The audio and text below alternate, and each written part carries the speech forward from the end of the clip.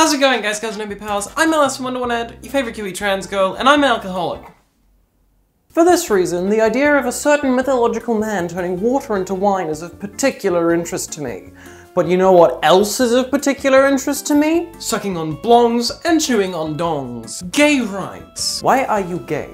Who says I'm gay? In today's video, I have uncovered some particularly interesting new evidence regarding a particular Jesus H. Christ. Join me as we investigate. I believe that femboys are better than Jesus. But why? Now, before we get into the hardcore facts, I have two things I would like to say. First off, if you're a conservative and you clicked on this video just to leave a hate comment, welcome. Would you like a cup of tea? I should think in today's day and age that we can have a respectful discussion without discourse. So stay tuned and hear me out before you comment. The second thing I'd like to say is gumption.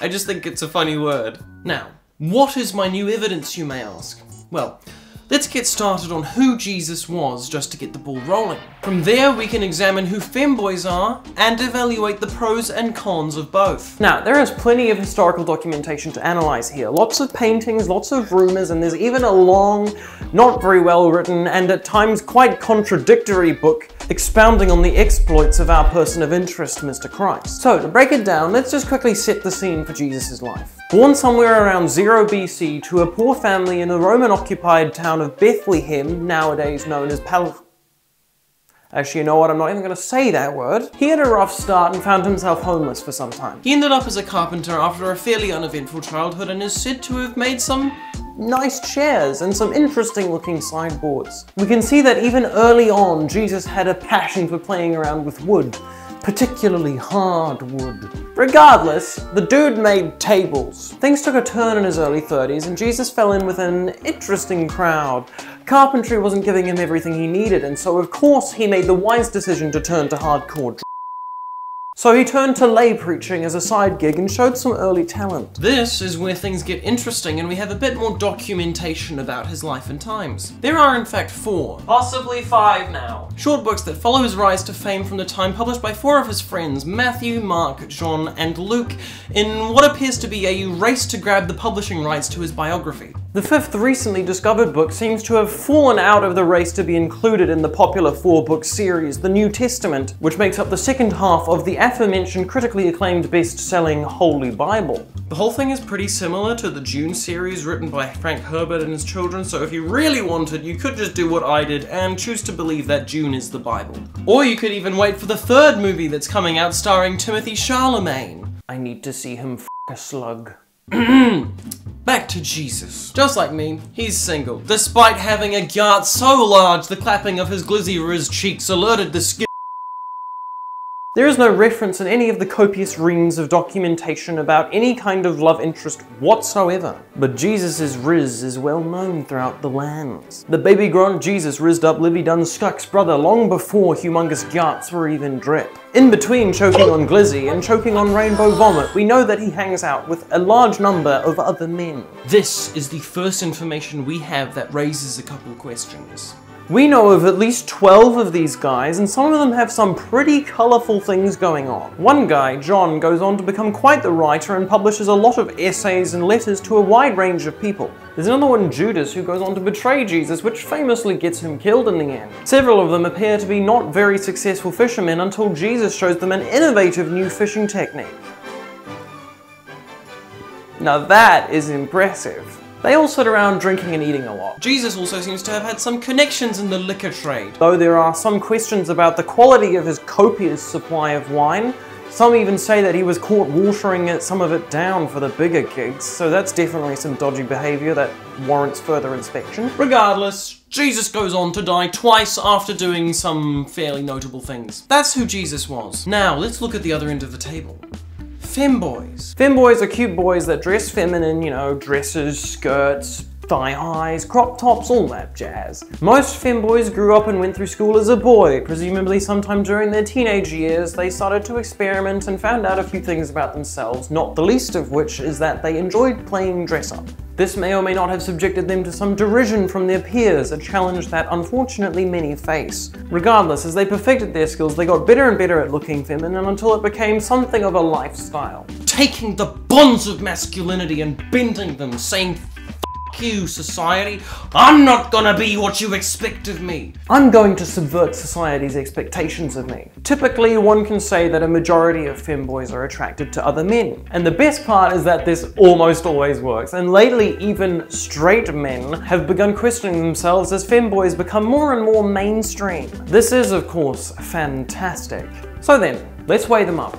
Jesus versus femboys. Which is better? And you will start to see what I'm getting at here.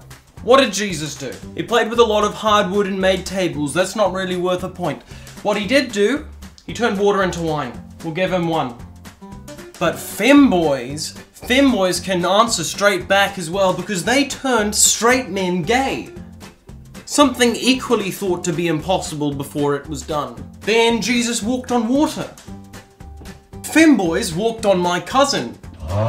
Jesus wore a dress. Femboys wore a dress. Jesus died and came back from the dead. The femboy trend is immortal. Jesus, Son of God. Femboys, son. Are you winning, son? No, I died twice. So right there, we see that femboys and Jesus are actually more or less equal. Equally deserving of worship. But that may not have been the outcome you expected clicking on this video.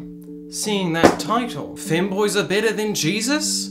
What do you mean, Alice? They're very clearly equal here. You liar! But no, I have other thoughts. It pains me to admit that I am a being of deception. And in an effort to get you to click onto this video and listen to my crackshot theory, I may have lied. Will you do me the honor of sticking around for another couple minutes to hear the truth? Shall we dive in? Let's go back to this famous image. Jesus with who I can only assume to be 12 of his homicidal lovers. This is where I get quite suspicious. They dress very well for mostly unemployed fishermen. Lots of colourful duds and some interesting outfits for sure. Long, flowing, comfortable fabrics. So much effort put into how they look. Which brings me to the new and very interesting information that I hinted at the very start of this video and that you have probably forgotten about. Through some investigative research, I can reveal an early portrait of Jesus Christ, or in this case, Jesus Christ, as it comes to us from Portugal. Let this sink in. What you are looking at here is a painting of Jesus from the 16th century, and I believe it is the key. The final piece of the puzzle that we have been missing all of this time. The portrait can be viewed in the National Palace of Sintra in southern Portugal. Is it truly any wonder why the Portuguese have come back again and again to this portrait to look at it time and time again for 500 years? You can feel the allure from the long, flowing, gorgeous locks to the eyes, clearly darkened with some form of primitive eyeshadow, to that pensive look, that facial expression, exposed shoulders, strappy backless dress, and look, not a single strand of body hair on that body. As for the facial hair, well, perhaps Gillette razors hadn't yet been perfected. Lord knows that's why I use Schick. And so to you, the viewer, I posit not that femboys are better than Jesus, nor that Jesus is better than femboys. I posit to you that what we are looking at here is in fact an early, primitive femboy from centuries past. I posit that they are one and the same. Ladies and gentle people, it is my humble belief that Jesus and his friends seen here are not only better than femboys, they were the originals.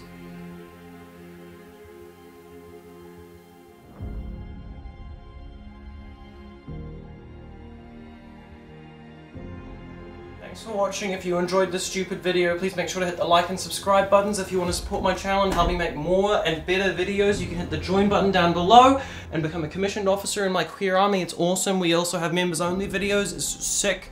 Do it. You can also do it on Buy Me a Coffee. They actually give me a higher percentage of your donation so that I get more bang for your buck if that's what you want. It's just a little bit more awkward.